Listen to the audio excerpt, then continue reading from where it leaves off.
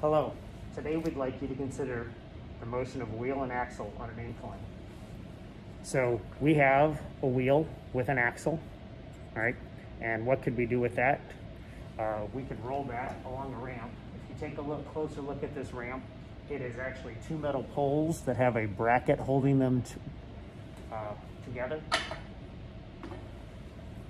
The question is, if we put the wheel and axle on the ramp and let go of it, what kind of motion would it have?